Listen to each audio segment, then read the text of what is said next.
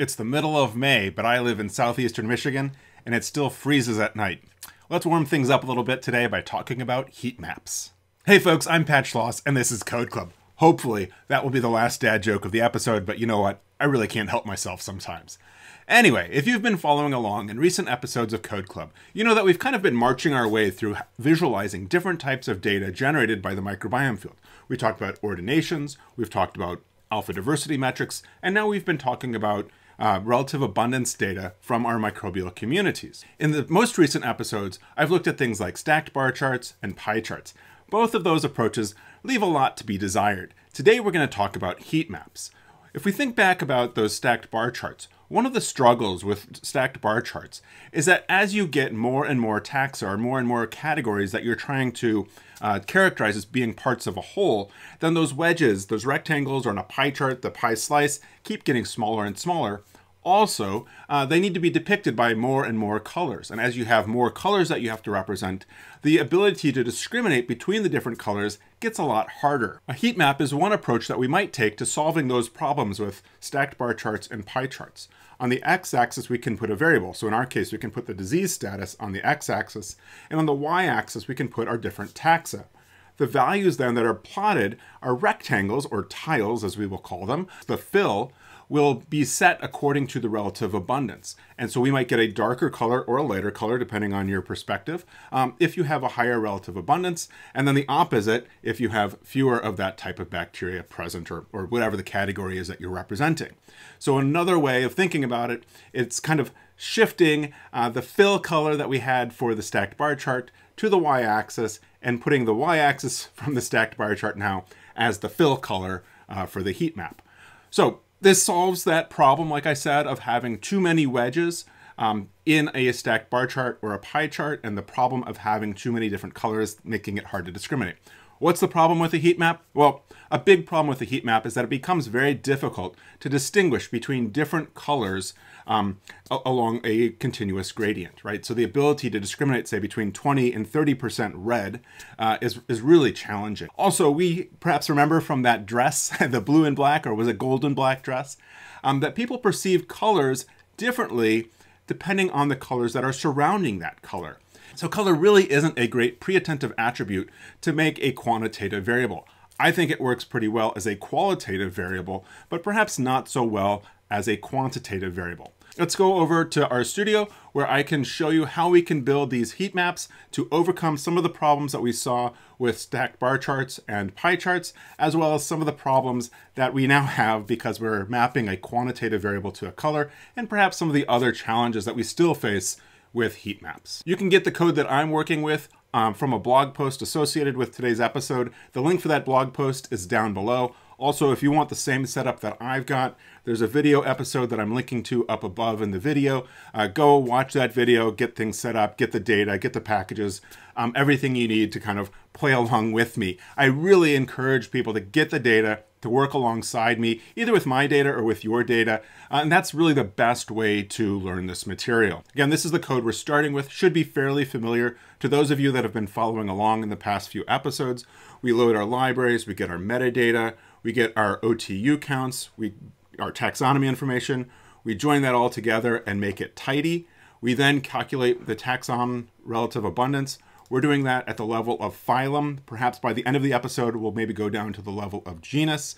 We're doing some styling so that we can get taxonomic names to be italicized. And then we are pooling any phyla or taxa where the maximum abundance of that phylum in any of our treatment groups is less than 3%. We then join that all together. And what I'm doing here is we are building a stacked bar chart. So we're not going to build a stacked bar chart, but what I want to show you is it's fairly straightforward to pivot from a stacked bar chart to a heat map. And so this geom call here is doing all the hard work of building that stacked bar chart. And so what we can put in here is geom tile. And so geom tile will create the heat map. You can think of a heat map as kind of a mosaic of rectangles, right? And so we're going to change our aesthetics. So X is going to be our disease status still. Our Y, however, is not going to be mean relabund. That's going to be our fill. So our fill will be mean relabund, and our taxon will now be on the y-axis. I'm going to go ahead and turn off some of these scales because I'm pretty sure they're all going to bonk on us. And also those labs, because that won't quite make sense. We'll come back and play with that later. And I will change my file name to be Schubert heatmap. We're getting one of these set viewpoint errors. I think that comes in from our theme. So let me go ahead and comment that out for now, along with that plus sign. And here we go. We have our heat map. We have our taxa on the y-axis. We then have on the x-axis the disease status, and then we have the coloring by mean rel abund. This is opposite my intuition. I typically think of dark as being more, or being more complete, more full. This is the opposite. So where it's darkest, the dark blue here, it's absent, and where it's lighter, there's more. So there's a few things that we need to clean up in here. So let's start with cleaning up our X and Y axis labels. I'm pretty sure those are not rendering properly because we turned off the theme function. So I'm gonna go ahead and remove these comments so we can get that executed as part of our pipeline. So we need axis text X element markdown, as well as axis text Y element markdown. And so we now see that our taxa names are italicized, and our disease status is also italicized. So that looks great. The next thing I'd like to do is clean up our X and Y axis labels, as well as the name of our legend. And so under labs, I'm gonna go ahead and cut out the Y value and put null. And then also for scale fill, and then we'll do gradient. And then I will put name equals mean relative abundance. And let's see what this looks like. And so great, we no longer have that X or Y axis label. Our title here is quite large. I'm gonna go ahead and put mean relative abund on separate lines. So I'll insert BR, that HTML tag, to add line breaks and put that there. And also I'm gonna do legend.title equals element markdown, and I'll do size equals 8. And so that looks smaller. It's kind of funky in the way it's justified.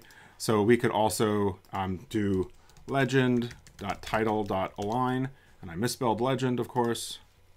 And we'll then say 0.5, so you give it a numerical value. And so we now see mean relative abundance with a percent. It kind of looks funky with that percent there. I think what I'll do is make that relative abund with percent. So this looks pretty good with that legend title. Something else that's a little out of whack here is the order of my phyla. You'll recall that in our code here, where we're mutating the taxon, we ordered it as a factor in decreasing order of relative abundance, so that we could then use factor shift, so that unlike a stacked bar chart, we'd have something at 100 and something at 0 that were the most abundant phyla. And also that way then with the pie chart, at that 12 o'clock, 6 o'clock axis on a clock face, we would have those two phyla at the top to have a common anchor point.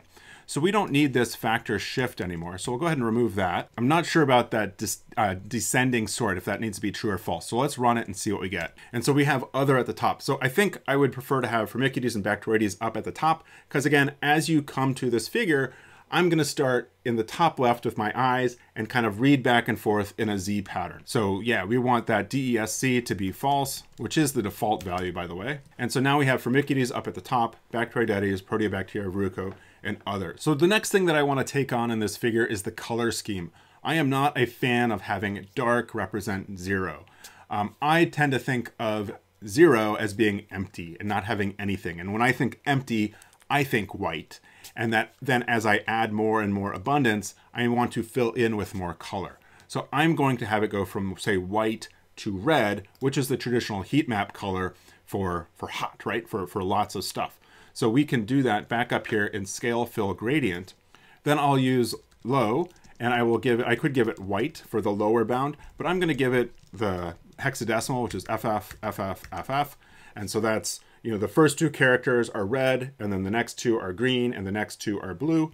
And then high, because that first one is red, I'll do FF0000. I like using the hexadecimal because it gives me a little bit more power in picking my colors. There's lots of really great apps out there for picking colors, and a lot of those apps aren't using these named colors like thistle or sienna or burnt orange or whatever. They're using hexadecimal. And so I prefer to work in hexadecimal. It's not as readable perhaps, but it's a little bit more powerful in allowing you to pick colors that you like. You can see now our heat map goes from 0 being white to red being the highest value, probably these two squares for Firmicutes and Bacteroidetes. And so you really quickly see again, one of the challenges with a heat map is that, these four colors, I think this square here, the Bacteroides C. difficile positive, is darker than the other three around it, but I'm not so sure. I'm also not confident that that's that different of a value than I have for Firmicutes healthy. Certainly, the proteobacteria among healthy and then the verrucos and others among the three groups are really difficult to distinguish. And so perhaps this really only works best where you have big differences in relative abundance, right? So like I know the Bacteroidetes in healthy is much higher than it seems to be for diarrhea, C. diff negative and C. diff positive, and that the Firmicutes is lower for healthy than it is, I think, for these other diarrheal samples. But again, thinking of that perception that we perceive color depending on the other colors around it. So that's something that we want to keep in the back of our head as we go along, and we'll see a strategy for how we can fix that before we're all done. Let's go ahead and remove these axes, and I can do that again by doing axis.line, and I'll do element blank, and I'll also do axis.ticks equals element blank. So that got rid of those, and so that looks pretty nice. We could maybe tighten up the distance between the labels and the heat map by coming back up to our scale fill gradient, and we could say then do expand equals C 0, 0. We saw that previously with the stacked bar charts, and then up here we could do the same thing with our scale X discrete, expand equals C 0, 0. And so that makes it a little bit tighter of a visual. So this looks fairly decent. One thing that I'm kind of thinking about is that the squares in my heat map are pretty big. Another thing that I can add to this is chord fixed. And in chord fixed, I can give it ratio. And the ratio for chord fix, I guess that's chord, not core, is 1. So that the length of the y-axis or the increment of the y-axis is the same as the increment for the x-axis. So if I make it 2, then I believe I'm going to have taller squares or tiles than they are wide. And so yeah, we see now that our tiles are taller than they are wide. I think I'd rather have them wider than they are tall. And so let's go ahead and do, say, 0.5. And so that's a little bit more truncated. Let's go down to, say, like 0.3. And I'm pretty happy with the way that looks. I have a lot of extra space now around my heat map, so I'm going to go ahead and shorten the height to 2 inches. And so yeah, we now see that's a bit tighter, and that looks pretty nice. I would like to change the appearance of my legend so that I have a 0 mark on my heat map. I can get that back up here again with scale fill gradient, where I can do limits equals C0 to NA.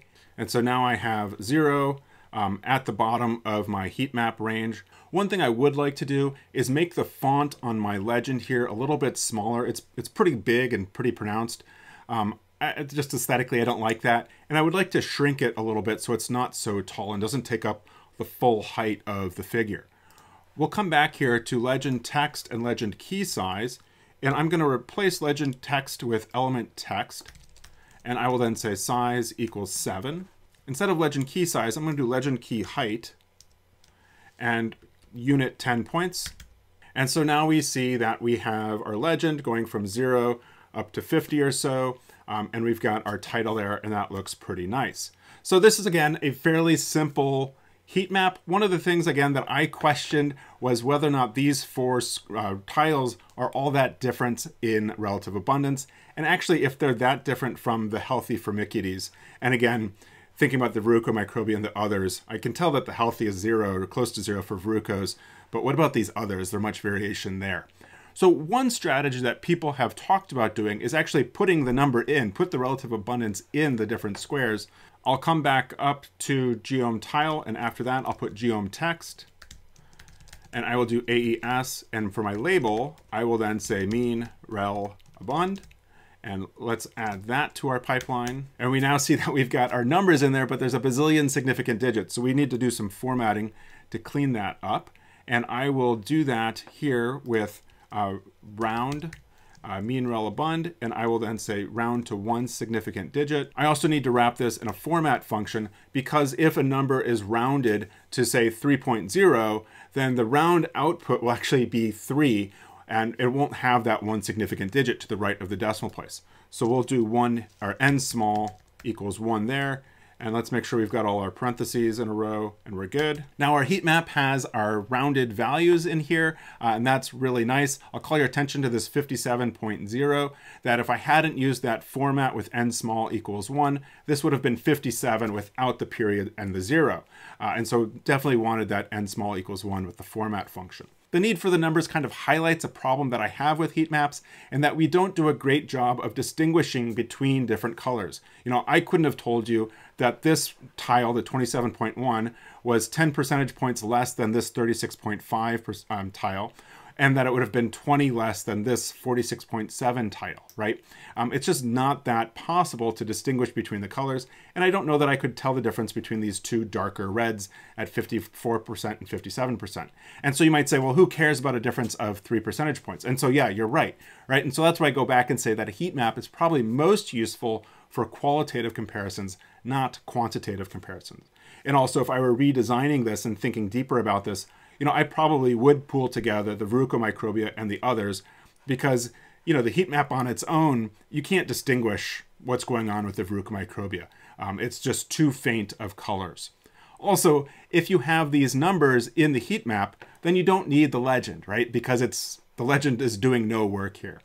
Also, if you've got the numbers, then, well, why not put these labels on the x-axis up at the top? And then you know what you've got? You've got a table. So what's the point, right? So I think this is like a real struggle. I really want to like heat maps because they're kind of pretty and who knows, right? But to make them work, you turn them into a table. So why, right? Well, let me go ahead and shrink the size of those numbers so you can at least see what that would look like. I'll go ahead and add size equals 2. And so those numbers are a bit smaller. Maybe that's too small, but again, you can play with the size of the font there by changing that number.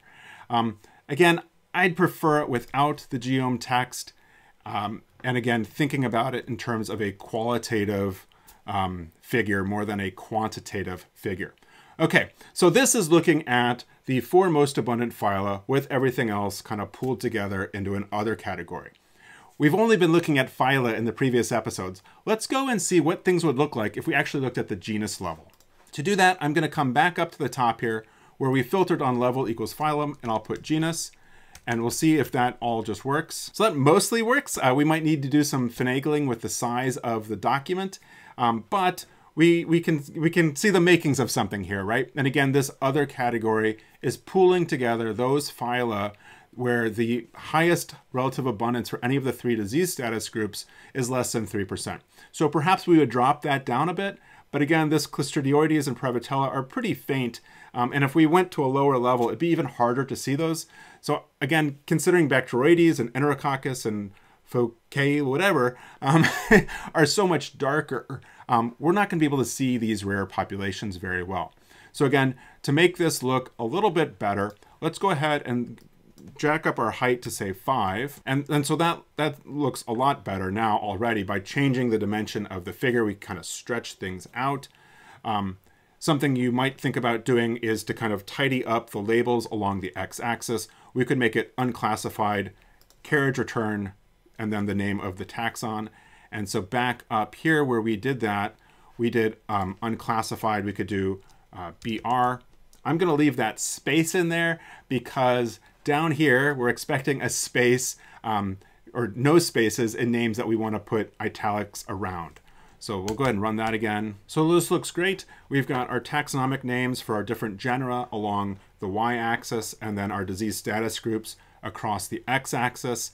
And we've got a fairly decent range for our relative abundance in the heat map. Something I'm very tempted to do is to move these labels to the top. Let's go back and do that. And so in scale x discrete, I'm going to go ahead and do position equals top. So we see that our formatting isn't quite right.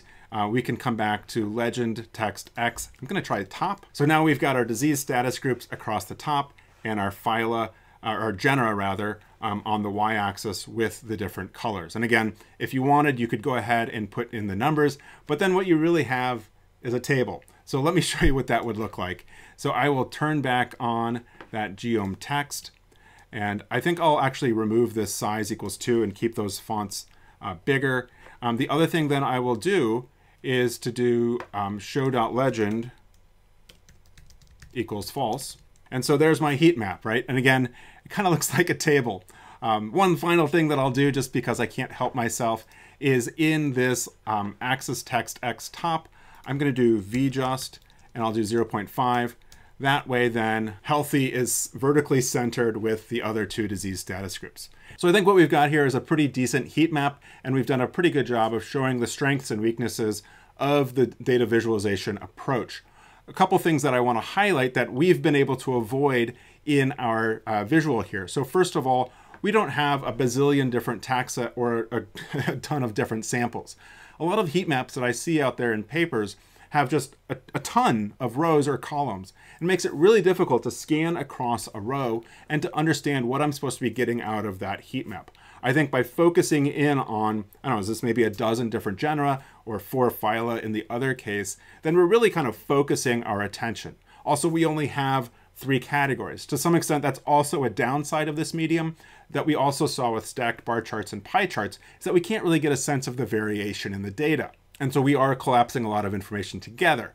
Maybe we'll come back to this later when we go about looking at individual observations or subjects in each of the 3 disease status groups.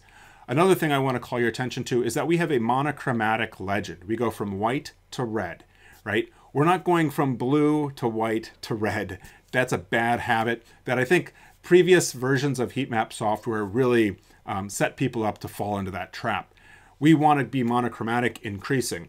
I think previously a lot of heat maps are used to going from the minimum being, say, blue and the maximum being red. And in between, there'd be white. And so you'd see white and you'd think, oh, that's a low value, right? And so then what's blue and red and how do those relate? And it just causes a lot of confusion because I think instinctively we're used to seeing heat maps where we perhaps have negative values. So we have reduction in, say, gene expression or something like that. That is blue. It's a cold color. And we have increase in gene expression or increase in relative abundance. That's red, right? And so to throw a white in the middle there, and when that white doesn't correspond to 0, then there's big problems. There are ways to make those types of heat maps in R, but we're not going to go into that because it doesn't really fit with our example. In terms of picking a color palette for your heat maps is, again, have that be monochromatic. I think we fell trapped to this as well in the paper that these data were originally drawn from, and that we used a rainbow palette. So we have red, orange, yellow, green, blue, purple, right? And so who can keep track of what that order is? Again, keep things monochromatic, no rainbows, no blue to white to red across the 0 to 1 continuum. Anyway, I hope you find this useful. I really do want to like heat maps. I think generally they're pretty, but again, I think they're really only useful on a qualitative scale, not on a quantitative scale.